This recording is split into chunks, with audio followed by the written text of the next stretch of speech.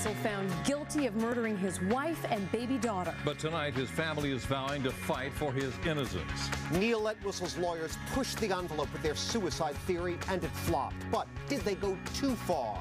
A dangerous prisoner on the run tonight. How he broke free from shackles and escaped a local courthouse. And a cleaner, cheaper fuel on sale tomorrow. See if you can fill up at this local pump.